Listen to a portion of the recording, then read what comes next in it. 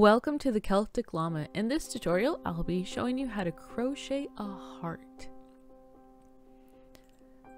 So for this, pick any color you would like for your heart and start with your magic circle. Then inside the magic circle, we are going to work 15 double crochets. And for this tutorial, you will need to know how to do a double crochet, a half double crochet, and a treble crochet. If you need help with any of those stitches, you can check down in my description below for my videos on how to do those stitches.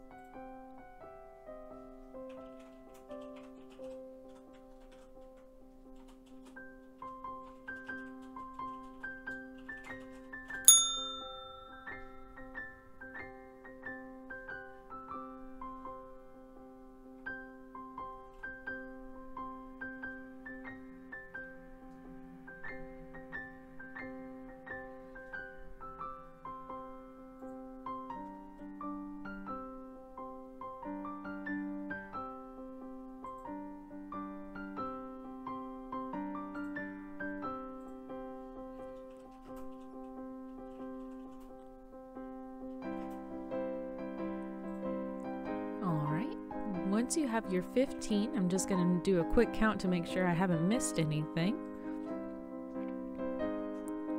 So to get started on row 2, we're going to start by chaining 2. And we're going to work a double crochet in the first stitch. In the next stitch, we are going to work 4 treble crochets.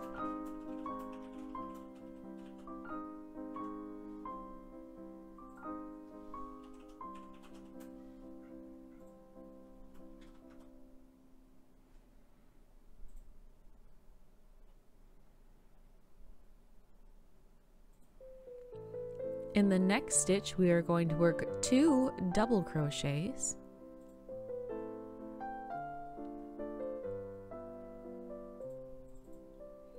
And then we're going to work 4 half double crochets. Ignore that, I didn't mean to do a single crochet there. We're going to work 4 half double crochets down the row. So 1, 2, 3, and 4. All right, and now we're going to work a double crochet in this stitch.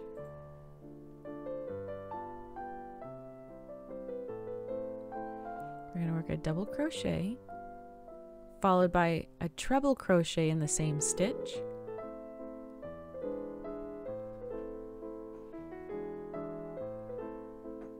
And followed by a double crochet in the same stitch, because we're at the bottom of the heart. So now we're going to work 4 half double crochets up,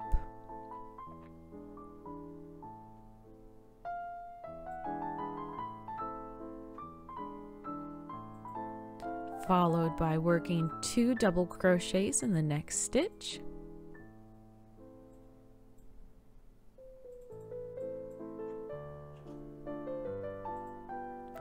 And then we're going to work 4 treble crochets in the next stitch.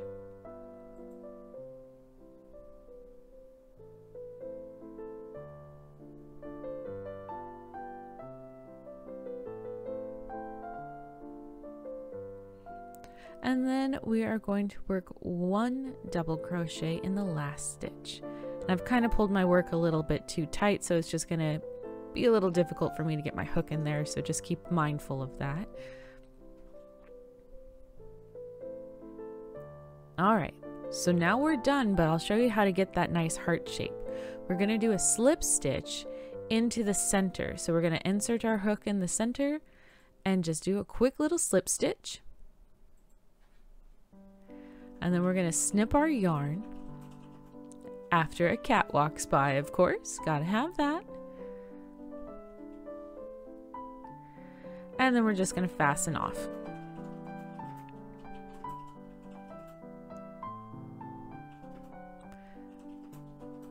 So then you can leave your heart with a little bit bigger hole, but what I like to do is pull my string from my magic circle, taunt, and it closes the circle part of the heart, And voila, we have a heart. Now you just end up snipping off your loose ends. And there you have it, how to crochet a simple heart. If you found this video helpful, please do give it a like. And I really do hope that you have a happy, heart-filled crochet day.